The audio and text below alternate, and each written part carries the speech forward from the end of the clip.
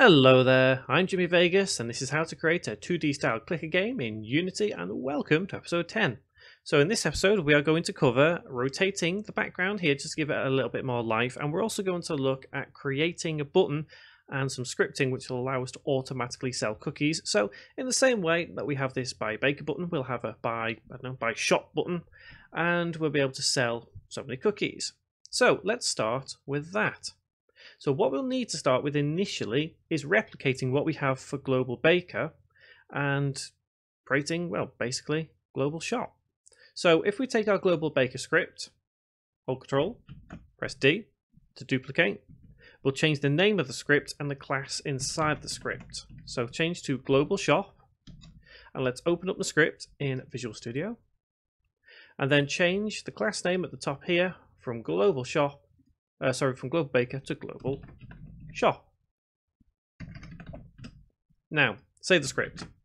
So we're going to have to use the same kind of thing that we've got going on here. So let's go through each variable and each line of code to see if it's relevant and if we can still use it. In this case, yes, we can use the fake button. Yes, we can use the fake text.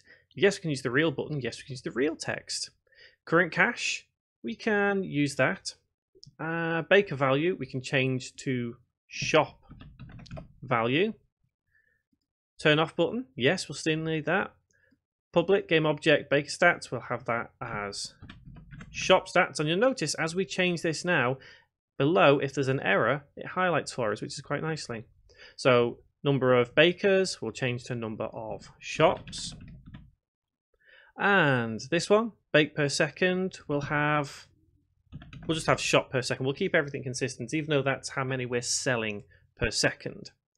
So current cache is equal to global cache, or cache count. We understand that.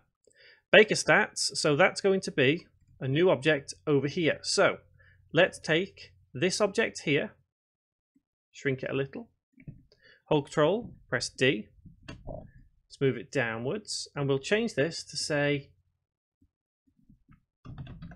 shops, and we'll say at how many per second. So we have one shop selling one cookie per second. So let's change this to shop display. And this is a great example of code we've already written that we don't need to rewrite all over again. We can manipulate, modify, and there we have. So this now, Baker stats, becomes our shop stats. And the text is equal to shops plus number of shops at shop per second, and then per second. So that works. The fake box is going to say by shop plus shop value, and then the real one is going to say the exact same thing. So by shop plus shop value. I'm going to keep it, oops, that should be a lowercase s, and I'm going to keep that as 50. So if current cache is greater than or equal to shop value, so in this case 50, then like we do, we have the set buttons, turn them off, and if turn off button is equal to true, then real button dot set active, fake button, yeah. So it works out the same principle here. So I'm going to save that script, and then I'm going to duplicate these two buttons right here. So baker button and fake baker button, hold Control, press D. Let's bring them down in line, rename them. So shop button, and take away that one. And fake shop button, take away that one as well. And then we change the text in both of them, so we can highlight both texts. And buy shop for $50. So, like I say, the whole principle is going to be the same as how we've done the baker. And if we go on, which is it? I think it's, which one are we in? Global shop. So we need to have global shop in roughly the same places where we have the global baker, but you know, it's entirely up to you if you want to. So we have global baker here on the mechanics object. So let's attach global, if I can find it, shop onto the mechanics object, and let's attach those right there. So real shop button is the one that is undone. So real button and real text, and then fake button, and then fake text. And shop stats is going to be this new object down here that we created, which is the text. So now, theoretically, we'll get things working. However, they won't work per se. So we'll be able to test this out, but nothing will actually happen. So if we get to a point where we create enough cookies, both buy shop and buy baker will activate. It's probably a good idea to test as you go along, but it's entirely up to you whether you want to test as you go along. I'm doing this just to make sure what I've done is correct. So there we go, buy shop. Now, as we've clicked it, because nothing is theoretically attached to this, it's changed the buy baker. So that is our next step. So the buy baker button, this one right here, goes to button object, and it's start auto cookie. So if we go on there, and we'll need to find and start this one. So what we can do is have an auto sell. So if we take this auto cookie script, which is this one, and we can hold control, press D once again, rename to AutoSell, and yep, we'll need to change that. It's got auto C sell. That's not what I wanted. AutoSell. There we go. So now we change the name up here, sell. Let's save that script. Now we've got to be careful what we do here, because if you remember, this button itself, these two buttons still relate to the baker buttons. So we're going to have to change a couple of things. And the fake baker button doesn't really matter what we have on here, because that disappears once we have maximum anyway. So this object is kind of pointless. We don't need to change that. It's this object. So remember, on here, we have purchase log and start auto cookie. So if we go to our purchase log, we have start auto cookie. So we've already got our auto sell in place. We may need to change a couple of things, but what we can do is copy this method right here in purchase log, change it. So we'll need start auto sell. Yes, we have the play sound. Auto cookie we'll need to change to auto sell, because we're going to attach that to a new object. So we change that here as well. In fact, I've done that a little bit silly. I shouldn't have done that, should I? I should actually add the variable. So public game object auto sell semicolon. So this one now should be auto sell, because we're still using this one, start auto cookie. So global cache.cache count less than equal, and this should be shop value, and this should be global shop. So we take away our shop value. Once again, this should be global shop.shop value, and yet again shop, so we can then turn off the button, global shop again, and this should be shop per sec. And then finally, global baker down here again is global shop and number of shops, and save that script. So now we've got that in place, and we need to reference this auto sell. So we need to go set the button and then come to our auto sell. So shop button, yep, purchase log, and we have start auto sell. So now at this point, we are pretty much there with how we're setting up the mechanics, duplicating them from buy the bakers. So what we can do is create auto cookie. Let's create a new game object, and let's call this auto sell cookie. And remember, we have that auto sell, so let's attach that onto auto sell cookie. And if we go to that auto sell script, let's check that we're doing the right thing here. So public bool, we'll change this to selling cookie. So are we selling the cookie? We'll have this as cache, so cookie to increase. Do we really need to? I think we will. So we'll have that as cache increase, and internal increase will keep the same. So void update, what we'll say is cache increase is equal to global shop plus shop per second. Internal increase is now equal to that cash increase. So if selling cookie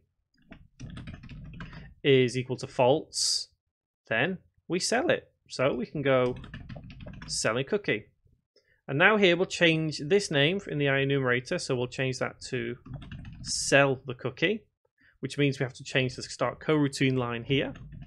Sell the cookie. And now we can change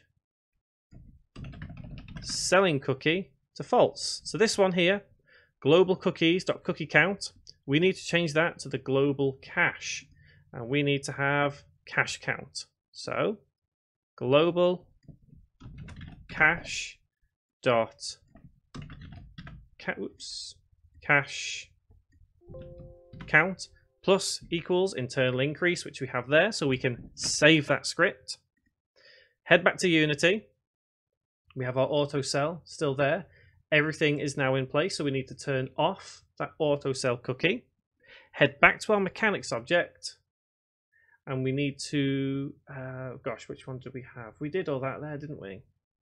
So I just want to check that we've done this right at this point, because the button here, shop button, relates to button object, which relates to AutoSell, which is in the purchase log. So we need to put AutoSell cookie in purchase log, save the scene. This is where everything gets confusing, but hopefully we have done the right thing now.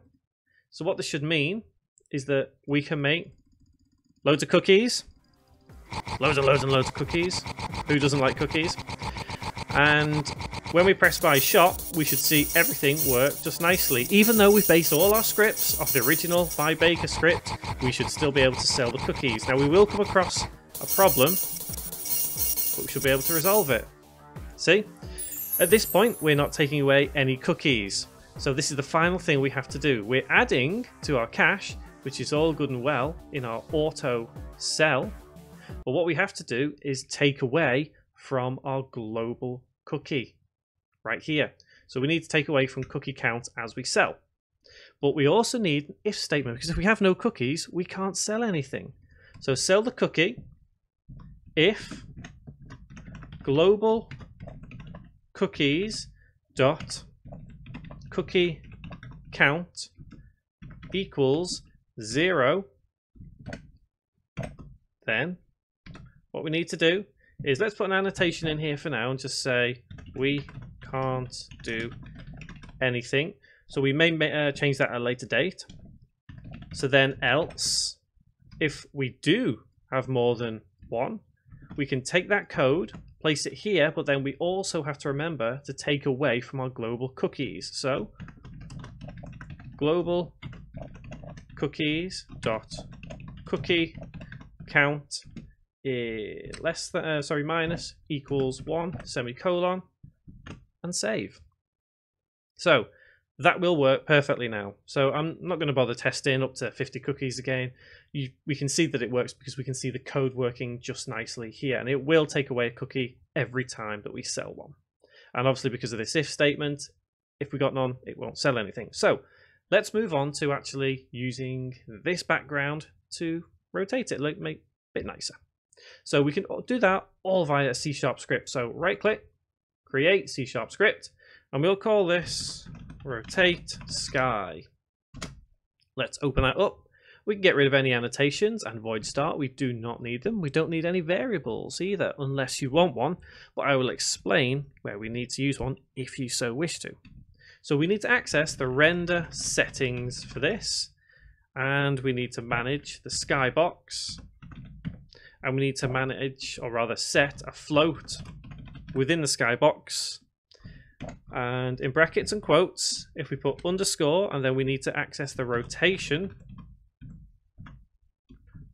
comma, and then the speed of the rotation. So this is where I say you can use a variable. If you want, you could put, for example, 1.1f if you want, and close bracket, semicolon. If you wanted that to be, let's say, a variable you wanted to change dynamically somewhere within the game, then that would be a variable, and you just declare it as a float at the top. So let's save that script. And this script can be attached to pretty much anywhere. It's kind of not too important. So we can attach it to our mechanics object, because why not? And then if we press play, we can see our background doesn't want to move. So what I think we'll do is we'll actually, should we set it as a variable, see if it comes out all right. So public and float.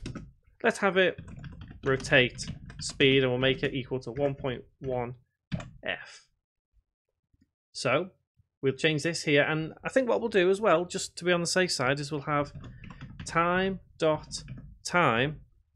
multiplied by rotate speed. So the reason we do that is, for example, if we decide to speed up or slow down the time frame of the game, then at least the skybox will kind of spin relative to the rest of the game. So let's press play and see this in action now. And it still doesn't want to work. Okay. So have I done something wrong here? Let me check if I've done this correct. So render settings, skybox, set float. Have I spelled rotation right? I may have. Did I spell that right? I can't quite remember. Do we attach rotate sky? Rotate speed is set to 0.1, so let's change that to 1.1. That may be it. It may be have done it very, very slow, but there we go. I think it was because of the speed. For some reason it set it to 0.1, but there we go. There's the skybox looking kind of cool. So, guys, we have quite a bit to our game now. And I think next episode we're going to look at saving information in player prefs. And I think one cool idea that I did come up with was it's going to cost you to save your game. So that's going to be kind of cool to work in and work out, as it were. So, guys, until that next episode, thank you very much for watching.